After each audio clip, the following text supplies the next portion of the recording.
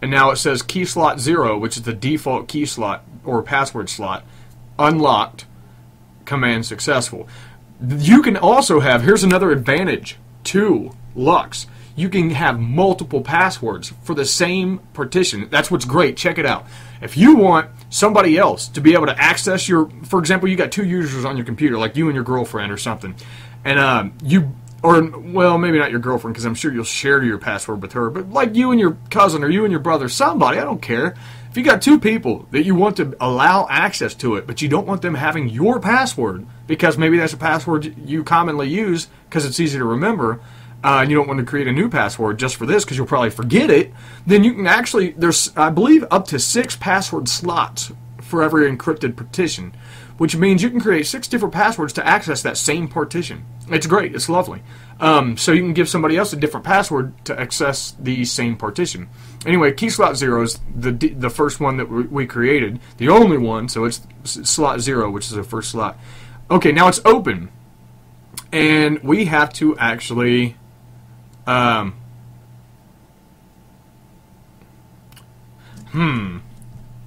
I don't remember. Damn it. Cryptsetup LUKS. I believe it puts it in dev mapper. Hold on. List dev mapper. Yeah, there it is. Data X. Okay, now it puts this device we just opened, and we gave, like I said, we gave it an alias of Data X. So it puts that as a block device in the dev mapper folder. It lists it in there as a block device now that it's opened it and has access to it. So now we need to mount Data X, and we have to have a place to mount it to. I don't actually have a folder, so let me make a directory. Make dir, mkdir, make directory, and then I'm going to give it a / data y.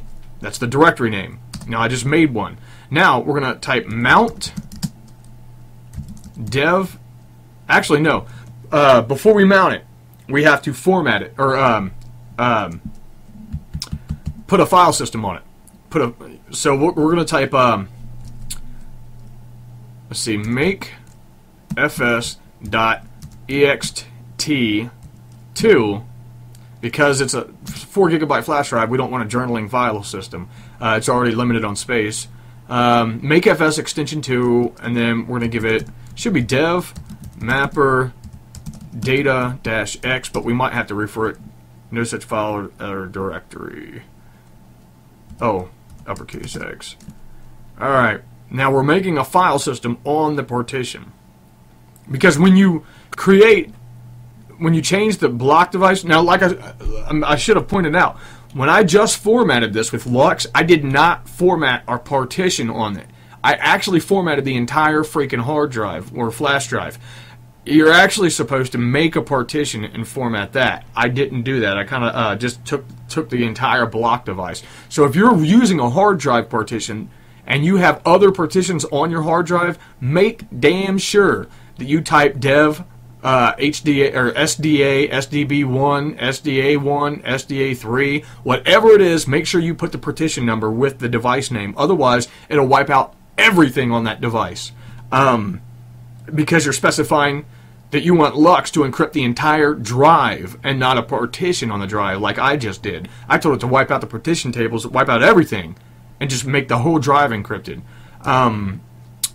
Which, like I said, was not really semantically correct.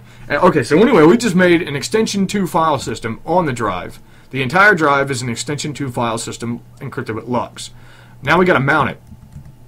Alright, so we're going to type mount, and then /dev /mapper /data-x, and we're going to mount it to /data-y. Alright, now we should have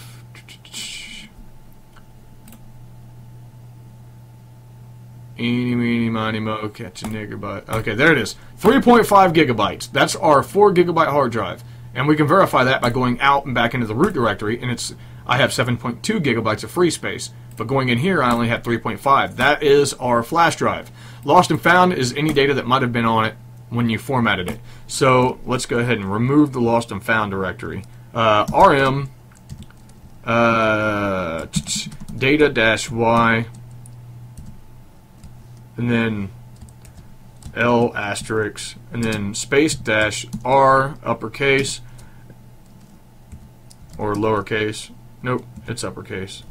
And I actually, okay, hit Y to remove it.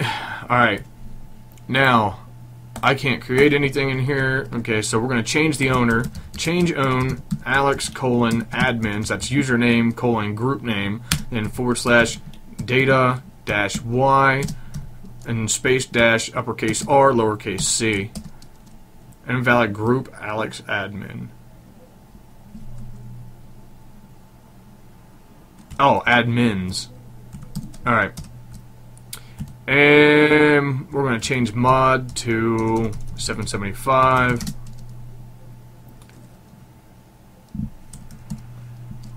And use the same flags.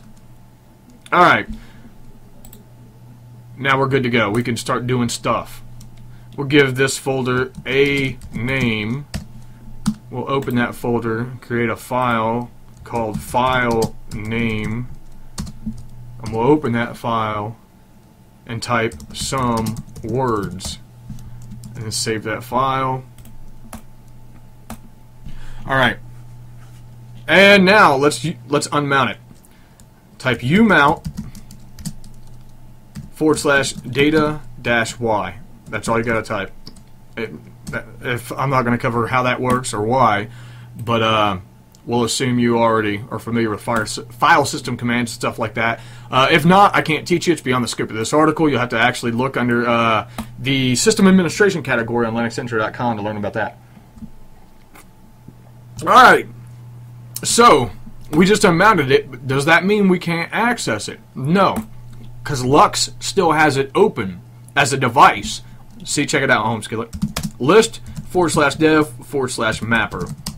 There you see it, data X. It's still linked as a device or opened up as a device with LUKS. So now we got to type crypt Cryptsetup, all one word, LUKS close uppercase C, and then you only now have to refer to it by its alias, data-x. You don't have to type the full path, because LUKS, that's a LUKS alias. It's system alias. It knows what it is. Now, list dev mapper, it's gone. Now you cannot access it. Now, if you want to access it, you have to know the password, and you have to use LUKS to access it.